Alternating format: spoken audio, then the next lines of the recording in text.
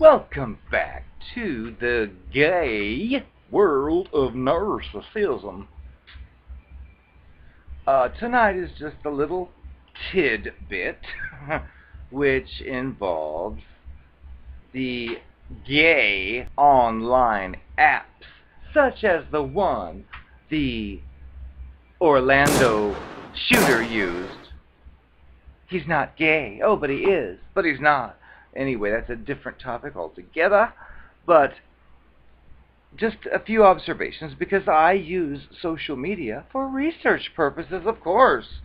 So I've come across just two things I'd share with you, just to let you know that this cluster B mentality is everywhere, including social media. Surprise, surprise, surprise.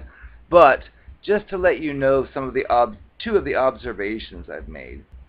One of these is, okay, you're on one of these applications, which has got a bunch of guys' pictures, and of course a lot of the pictures are chests or whatever they want to show, or other parts, and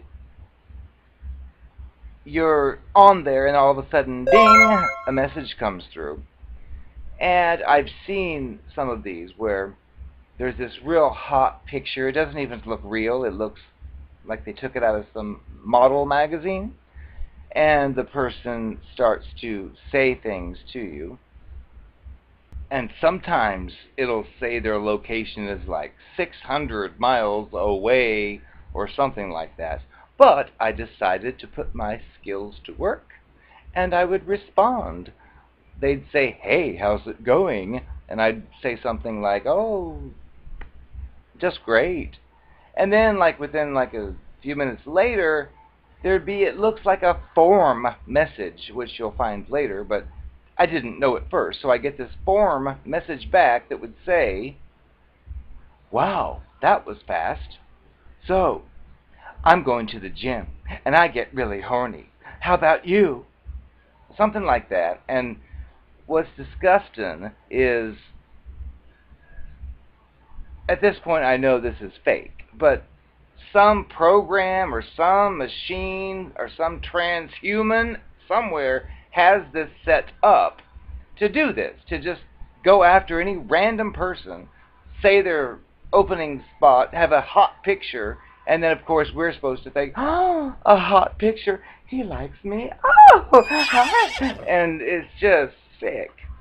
But I've seen a few of these, and it's always the exact same dialogue, the exact same words when you respond, which is, again, something like that. "Wow, that was quick, blah, blah, blah." And so I've tried to counter-manipulate with these things, whatever they are, bots, or who knows what these things are. But during the research process, of course, they'll send one, and I'll get another one another day and think, another one of those. So I will try to beat them to it. I will, like, try to say something like they're saying, "Wow, I've been at the gym. Oh, I feel really horny. How about you?" I'll say also, "Well, I'm on my way over. Be ready." And of course, it's a machine or something. But I said there were two examples. Well, this is related to another one that was very similar a few months back, which I found quite amusing. But the same type of thing would happen, where somebody would send some kind of message like those, and so I would, like, chat back and forth with them, because look at what they're doing. They've got this beautiful picture. It's probably some toothless old hag in a different country, but they've got this picture that the gays will be attracted to, and then they send a suggestive message. Well, I would notice that the responses I would get would kind of be like pre-programmed spam almost, because they're just like generic phrases. And after a few of these, I would realize this is some kind of scam. So what I started doing on these long ago was I'd type something in like, I think you're fake. This is fake. And I would notice I'd get a response that would say, quote, the only thing fake here is you. Do not waste my time. Keep in mind, waste was spelled W-A-I-S-T. And you know I'm an English police person. And so I thought that was humorous. So after a few of those, I decided to try my own version of counter manipulation. And the next time one of those messages came through, I would actually type those words to them and say, you are the only one who's fake. Don't wait. I put the quotes on the W-A-I-S-T because it's so retarded. I mean, come on, at least they could program this machine or this bot to have correct spelling, but it just lets you know that there are more cluster bees out there than you can imagine. So,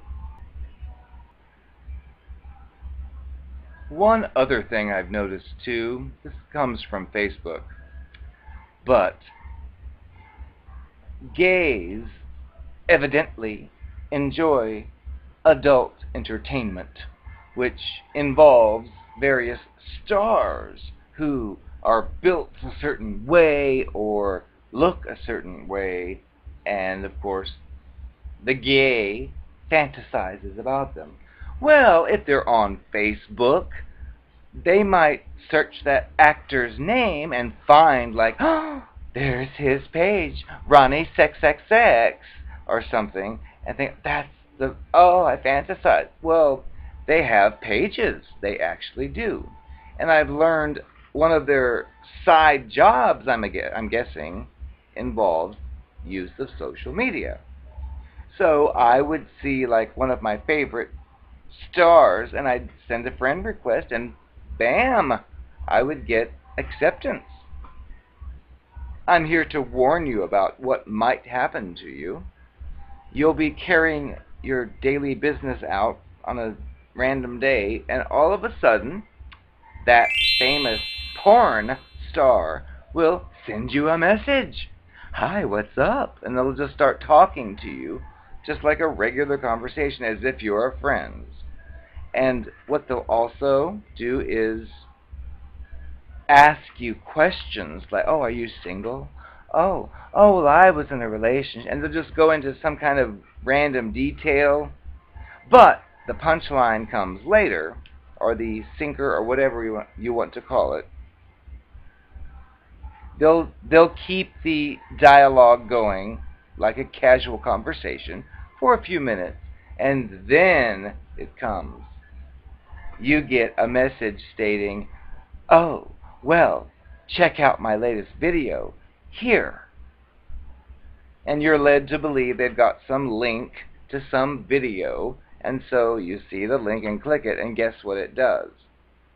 It takes you to a website. And then you might respond, you sent me a link to a website that is asking me to pay. What's this about? And of course, he or she will respond, oh, I've given you a free preview. Just type this in and type that. However, I can't help but notice from my banking experience, it asks for a credit card number for age verification. Ha! What kind of scam is that? Here's my credit card number. That means I'm old enough for... Wrong. So I would like write back and say it wants a credit card number. This is a scam. And of course they'll be like, oh no, it's free. Just fill out that page. And I think, you people are just... You must think people are... I guess they are retarded because people will do it. So I did not do it. And I advise you not to do it because Someone does not need your credit card to determine if you're old enough. Scams everywhere. Peace in the new world order.